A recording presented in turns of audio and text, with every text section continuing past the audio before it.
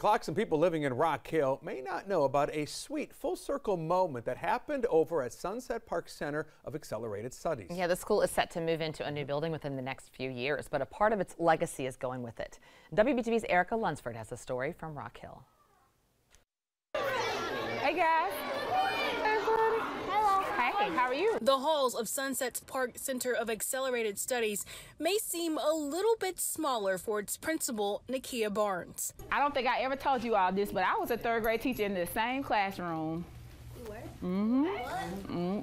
Not only did she teach here, this is the community that I grew up in. So right down the street, that's where I live. My parents still live there, and I came to school here, and so I'm just invested in the community. That's right. She walked these halls as a fourth grader. Although Barnes ventured away from Sunset Park to go to college and teach at other schools, all routes led her back to the school, leading children of her former students. One, he's in 4K now, so it's just amazing for him to say, my mommy said you were her teacher. And so I'm like, yeah. The school was built in the 1950s. Over the summer, the district announced the school will be getting a new place to call home on school property.